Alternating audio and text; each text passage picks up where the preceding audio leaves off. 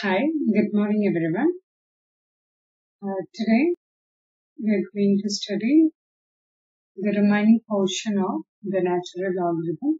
Yesterday you have studied something about natural logarithm, definition, derivative, and already I have given an assignment uh, to draw the graph of a natural logarithm using the graphing methods. I think you have already got it. So, I'm going to explain what is the derivative of logarithmic functions. Next, is there any for the clarification? I am just substituting the values for drawing the graph of natural log. Natural log 4 is equal to 1.386. At the point 8, the value is 2.079. At the point 1 by 2, this is minus 0.693. And at point 1 by 4, it is minus 1.386. And 1 by 8, minus 2.0979. Okay. So actually this is a value of the natural logarithm. So there will be a confusion between the natural log and ln x and log x. Sometimes this log x is based on e or based on 10. So actually the derivative of natural log is always 1 by x, but derivative of d by dx of log to the base x, this is different. This is 1 by x natural log b. This is a derivative of natural log to the base b x. So this is a difference between this. So in the plus 2 portion you have studied actually the derivative of log x equal to 1 by x. That is a natural log actually. Right. So I'm going to the derivative of logarithmic function. So there will be a theorem. Theorem 2, theorem 1 already you have studied. Let u be a differentiable function. Let u be a differentiable function of x. Then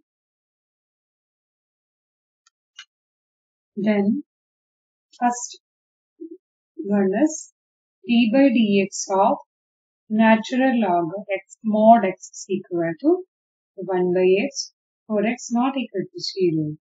And this b is derivative of ln mod u is equal to 1 by u into du by dx, where u is not equal to 0.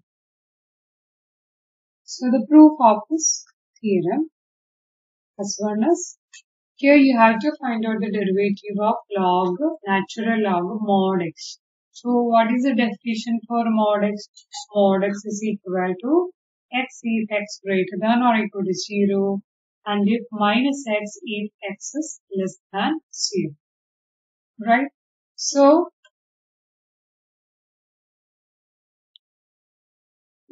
mod x means in the case of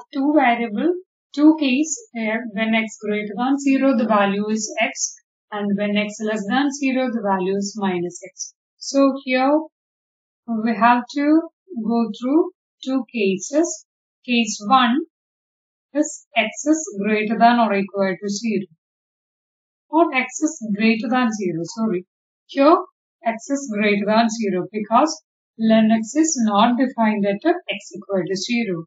So here that's why it is here it is denoted as x not equal to 0.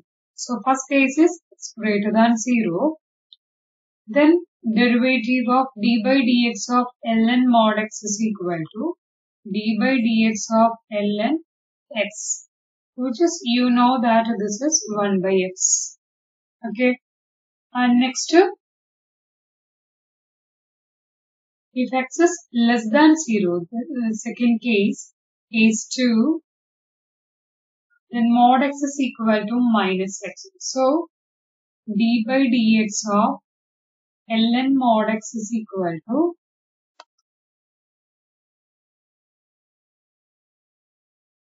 d by dx of